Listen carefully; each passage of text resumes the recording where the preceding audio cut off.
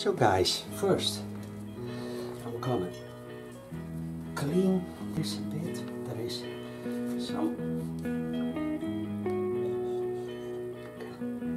carefully slide the drum out. Yep.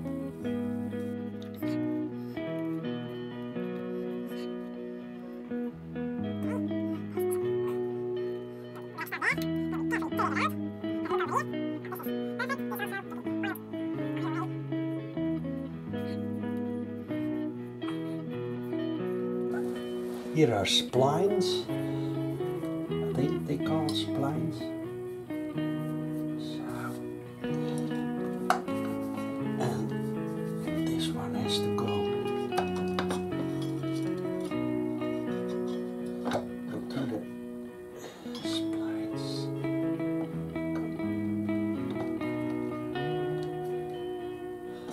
Yep. See? Slides in. Okay, clean it now. Okay, the first is a friction plate. Slide it carefully in. Then we have a steel plate. Friction plate goes into there. And the steel plate into there. Easier.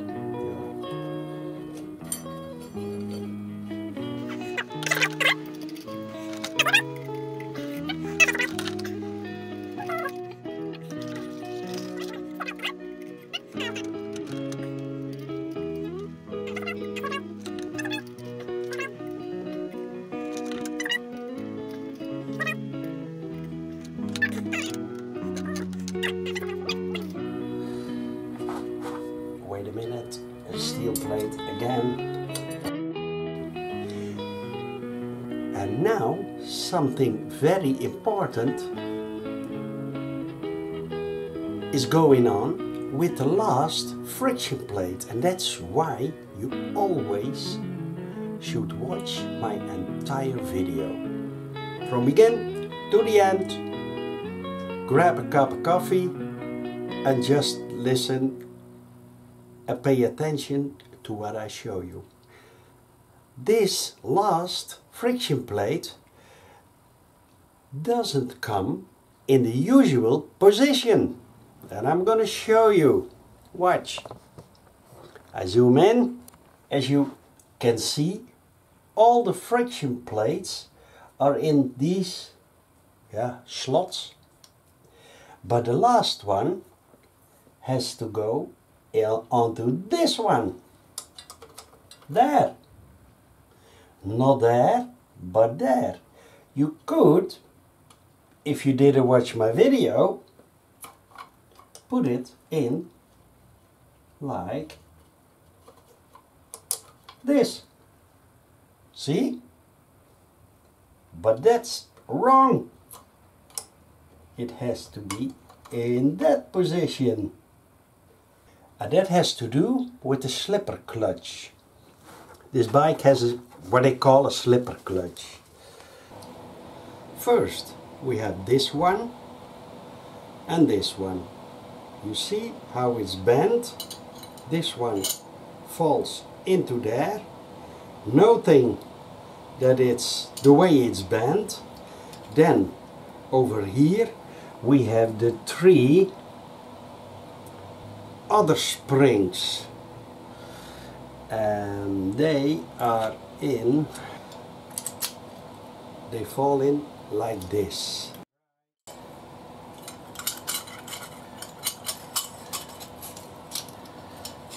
So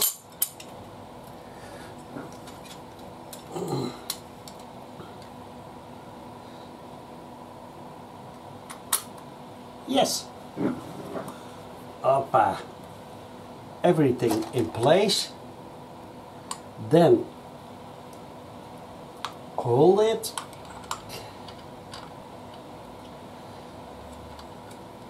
Screw the nut on.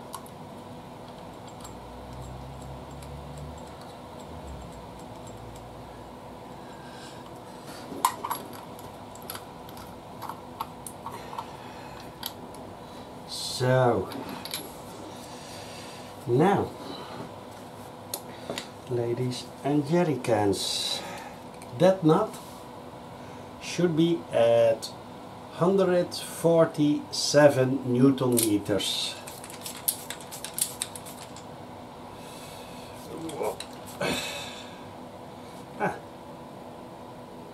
Wait a minute, this is 140. Pick a 7 further.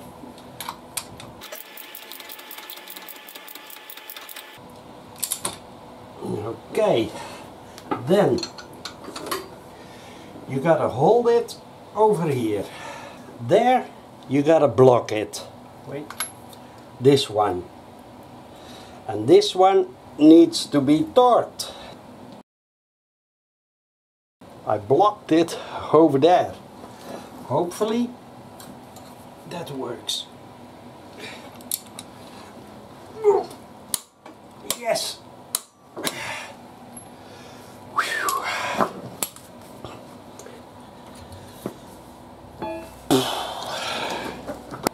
Was that easy?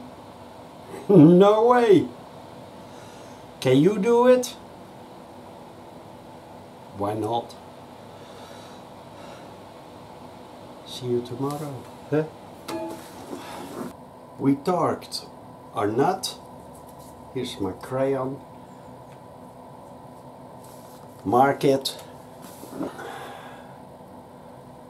The bearing.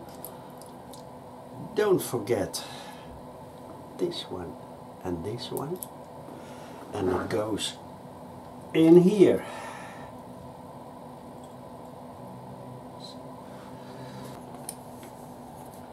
So, be sure that this, what is it? Gap is nicely cleaned. This one comes on top like this. Then we got our spring, clean it a bit, and I'm not sure if I can put it in by hand. I think up. So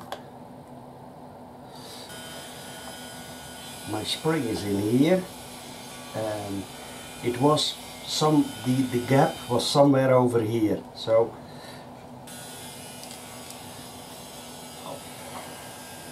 put it there.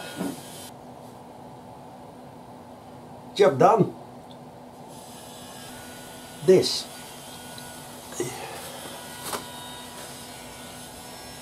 ring fell off, so give it a clean. So good. Put it back.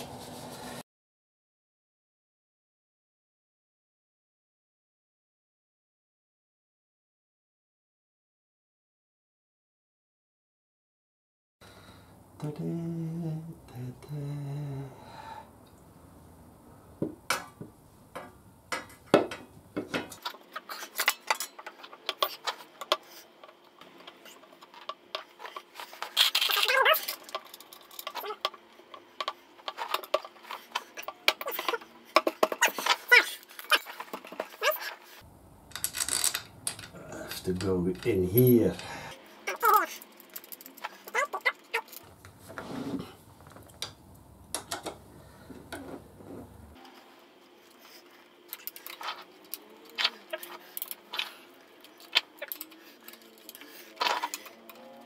Now, first, put that one back again.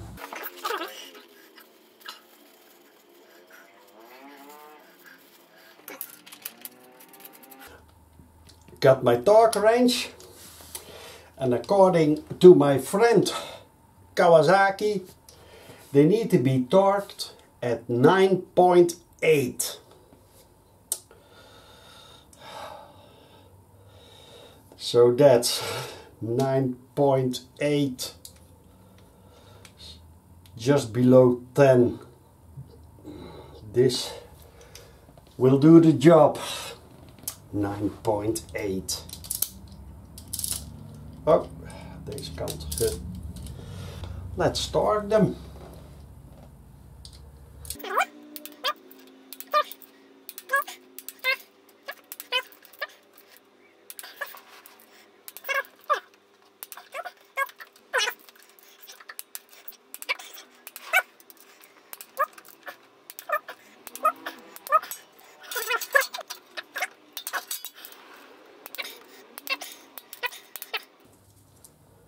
My crayon, torqued, torqued, torqued, torqued, torqued, torqued, torqued, torqued, torqued, torqued, torqued, torqued, torque, torque, torque, torque, torque, torqued. All of them are torqued. Yes, so now, always, whenever you put your torque wrench away, always roll it out, and then when you start feeling a bit of a drag, that's enough. Never leave it on a torque moment each. Then it goes out of spec. I got these. This one goes over there. Yeah, short one. This one. Even kijken. Ja, en two over here. So. Let's see. Ladies and jerry cans. That point is a rubber grommet, and it goes into the other underside of the radiator. Up. Now, could be a bit of a struggle. Could, huh? Not sure. But hold this a little bit up. More. No, not at all.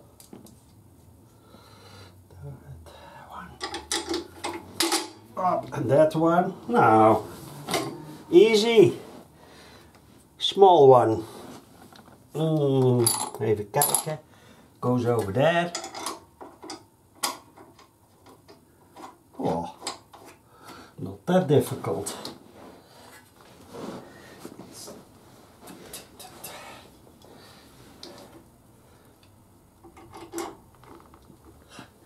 Okay.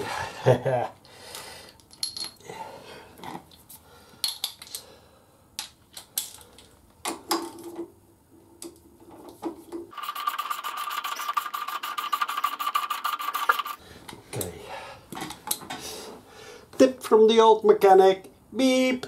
Tip alert. Sometimes when you have a bolt in a hole that's not aligned perfectly, just see, sand it a bit to a point so it slides in. And it's, yeah, see?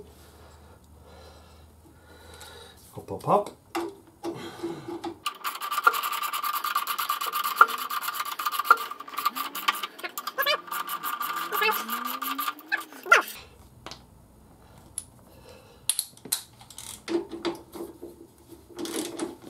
Even kijken. Over here are two nuts. It's a bolt and nut construction. So hold the bolt on the back, and okay, tied it. Same goes for this one.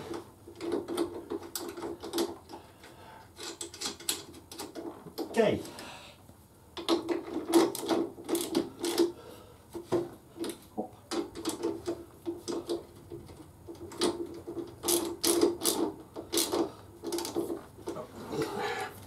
En dan even kijken, this one.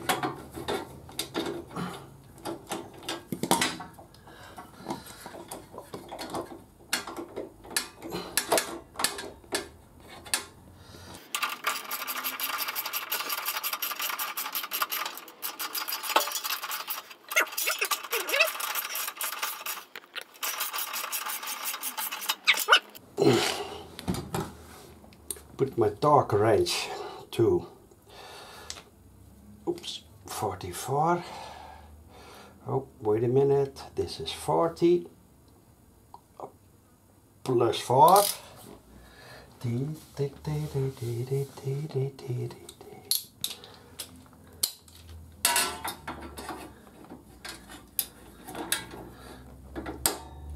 Okay. Okay. And my crayon. Oh, oops. Torqued. Then these two.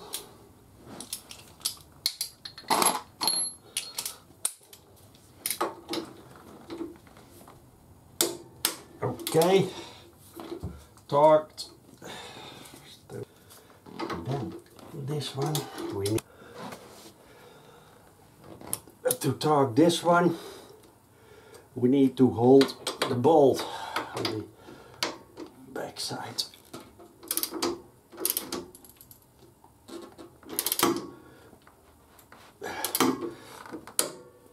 Okay, this one was already torqued.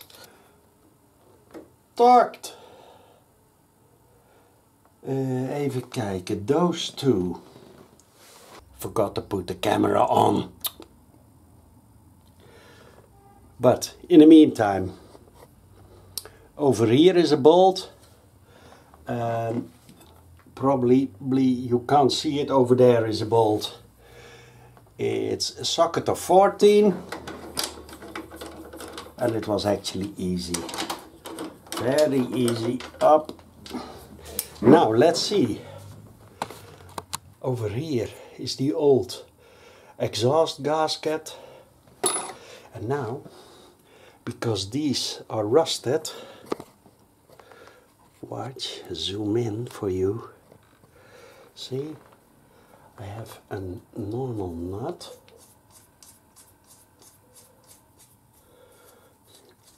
What I'm gonna do now is put a dab of good old copper grease, put it on,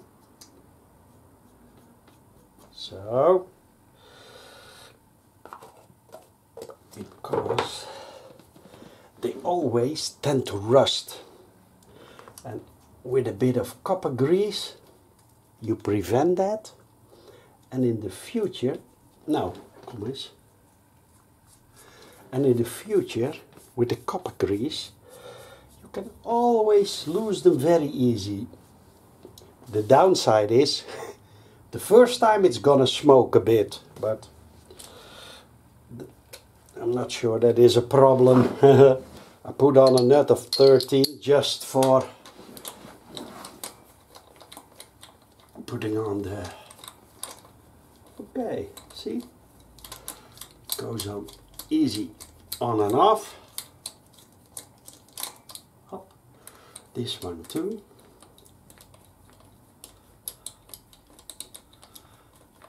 Hoppa, kijk. See?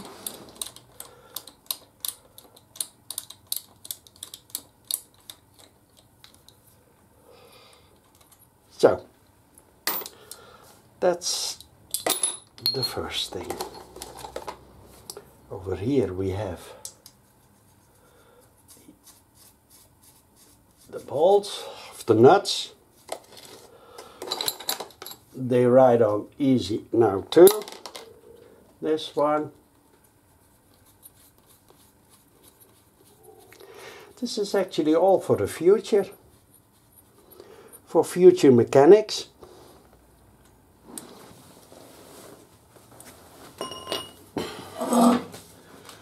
We got a new exhaust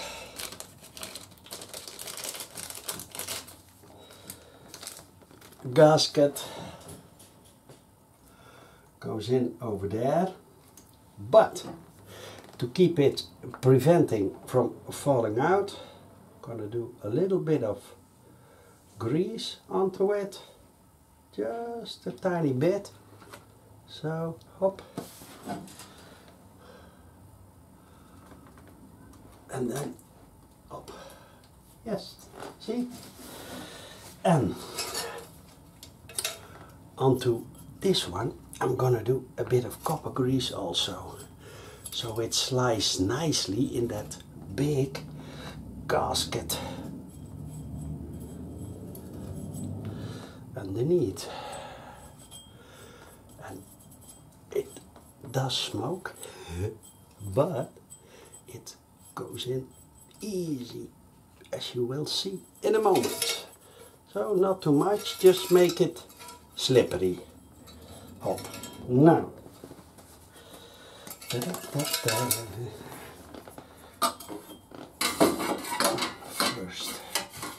get it there.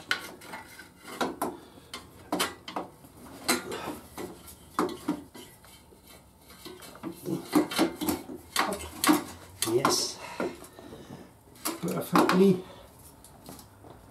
and perfectly over there.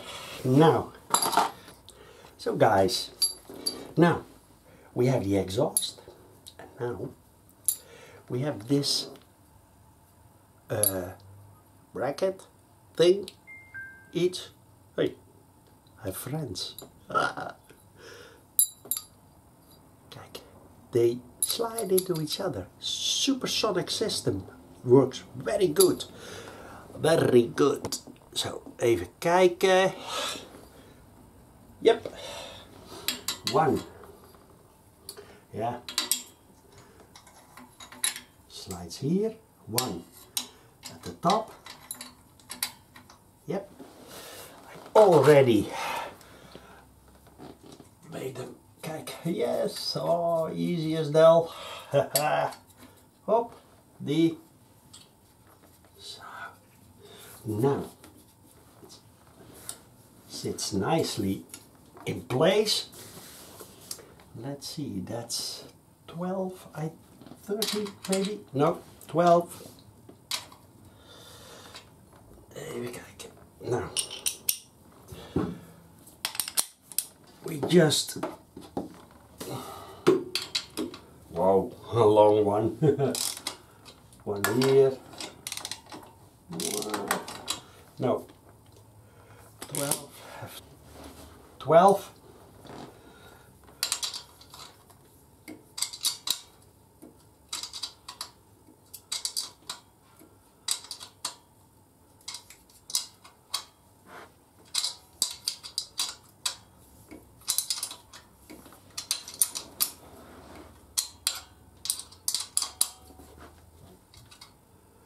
Kijken. Let's see if they go evenly.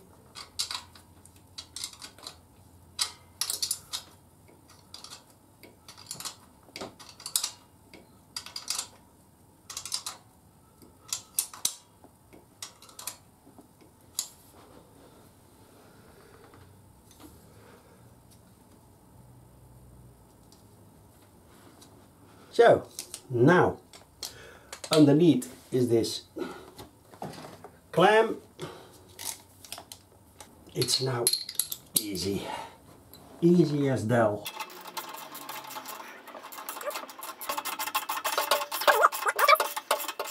So, not too tight. This is the, what is it, cover. And it has those iron things, 3 pieces, there, and you have to slide, oops, like this, and use the clamp to get them tight.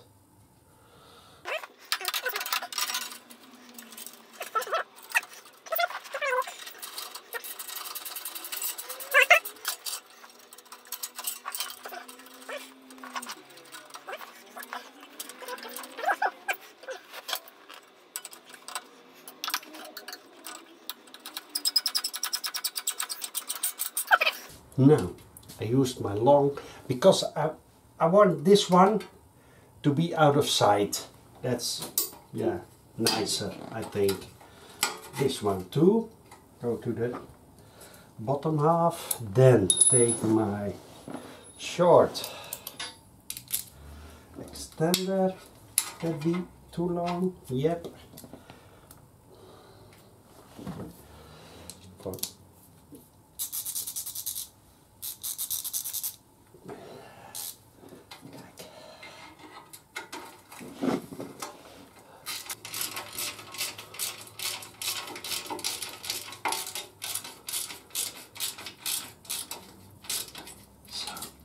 Yes,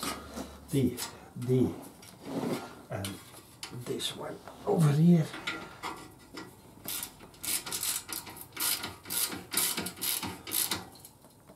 Not too tight. Hop, get my crayon out of the way.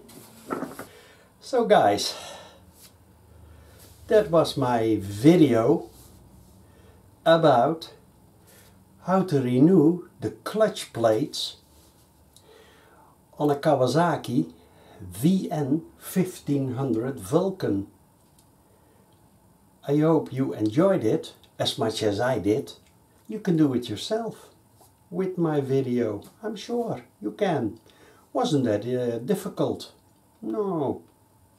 No, if you have the right tools with my 3 videos, you can do it yourself. Save you a lot of money. If you enjoyed the video, please do subscribe to my channel. I really would appreciate it. And for now, Old Mechanic out.